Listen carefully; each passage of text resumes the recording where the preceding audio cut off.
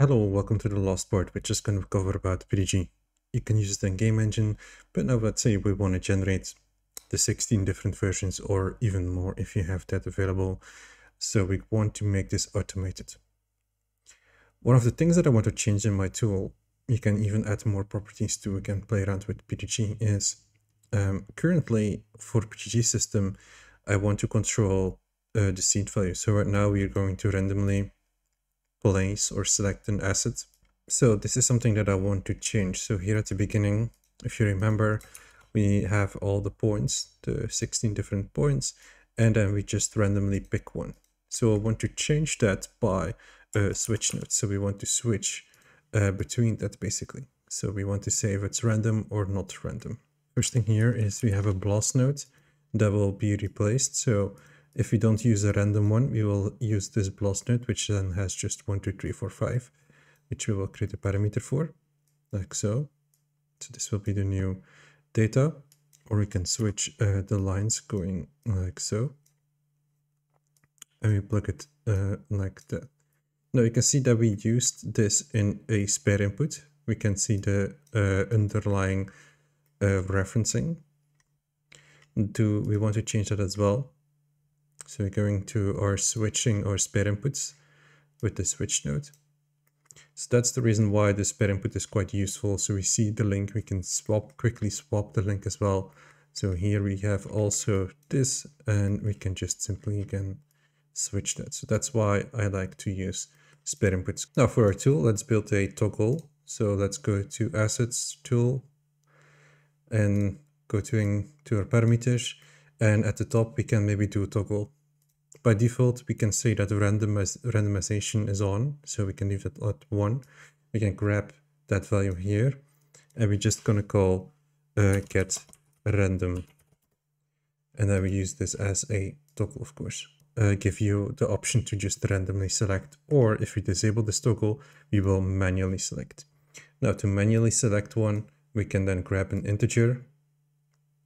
Grab it over here. And then say like specific number. So I'm just going to call this number. To reference that over here, let's use the channel references.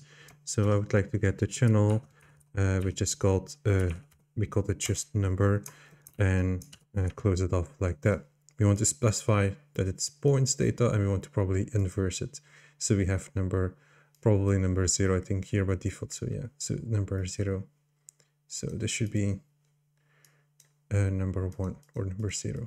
So now if I look at my tool, we can now get the option to get random or no random. We can always use the function if you want to improve this a bit more to hide this. So here inputs. So when we have random enabled, we can either disable or hide the menu. So let's use, for example, disable. We can say that if input equals to 0, then this is disabled, and let's copy paste this code, paste it over here, and switch that to 1. So that's it, and we're going to PDG now. So with PDG, I will use a number, and I will just, each time we run a PDG setup, we just increase it by 1. Now for the PDG setup itself, we can make a new top network. So that's what PDG is called in Houdini, top networks or task networks. And we go in here, we're going to create a wedge. This is just defining about how many times we want to make an asset or how many assets we want. We're going to use the labs one. And in my case, I know that I have 16 different values or names for stores. So I want to ask 16 different models. From here, in a moment, I will make more attributes. So if we now just generate this here, we will now have 16 different cooking items or working items. We can then plug that into a system, into our HDA processing system, so HDA processor. And in here, we can then start to process a HDA. So we basically made an HDA, so that's what I'm going to do. So in settings, we can reference here an HDA file. Now we can also access our parameters, like you can see here. It's the same parameter interface that we had from our HDA that we just made. You can see that some of the elements, like the hiding, will not work. So that's just a PDG thing where it doesn't allow to do any specific hiding because it just shows everything, so you can literally control everything in case that is needed. Further down here, we probably want to just double check if everything is correctly set up here. So we want to output a new asset. So when this starts to calculate or cook, we will output a new asset. So PDG will store here like sort of like a cache file with the data that was made. So you can leave it on like default like this. And the only thing that we want to do is control these values. So let's go back to the wedge node and let's make a couple values. So we probably want to have like, I think 2 values. So let's click on this plus icon. Let's create one for size X and one for size Y or height. And let's open both of them. We can go back to a random range or random sampling range. Same here for those. So they will both now get a random value from 0 to 1. So each time there is a green dot, there will be a 0 to 1 value. So I can quickly cook this. And if I double click on a green dot, you can see they will now have a random 0 to 1 range here. So they're both in the same seed. So if I offset the seed and recook, you will now have different values. So we want to control the minimum and maximum, of course.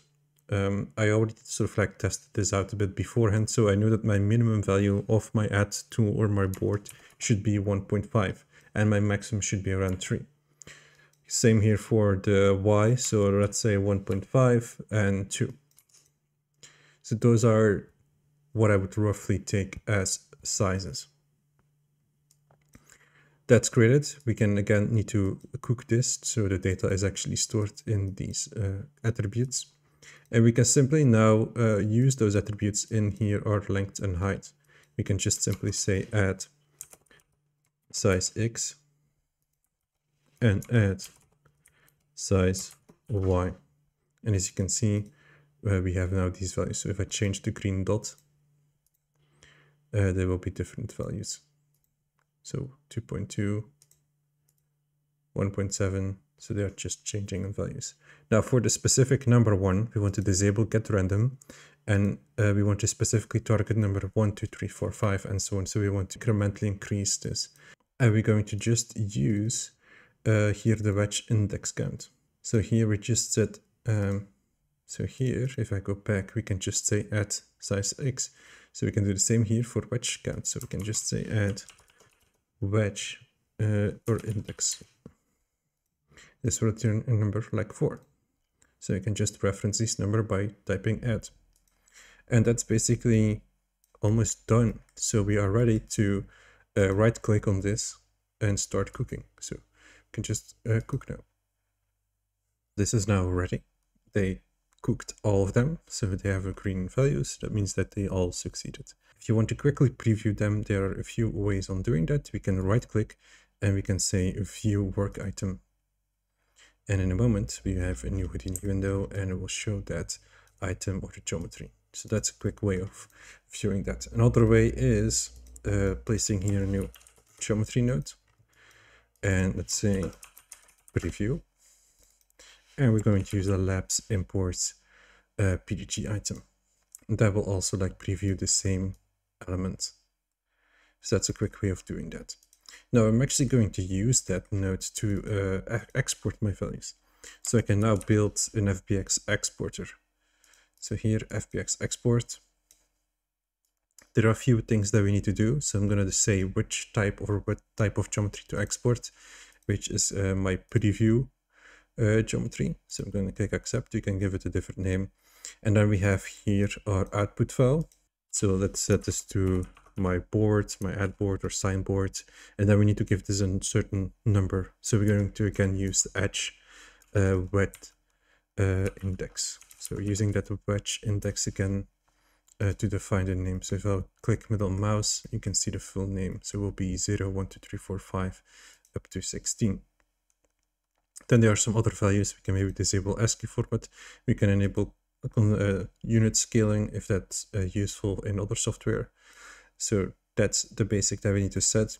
And what I would prefer to do here as well is my work item. It's currently viewing the output of my current node. But if I would be rendering or calculating the export node, this doesn't do anything. This just renders something out.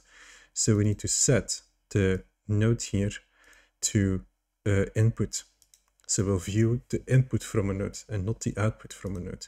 So here on the FBX node, we will get the input data, which is the HTA data. So if I now would right click and cook this,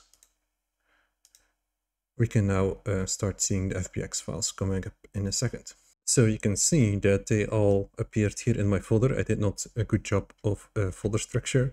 So I just have them all over here. I could have maybe made a better thing by making an additional folder for the geometry outputs, but I have everything here. So if I click on the first one that we made, so it's going to be the same one here. So it's going to be the same one that we had in Houdini. So they're now just exported as FBX files.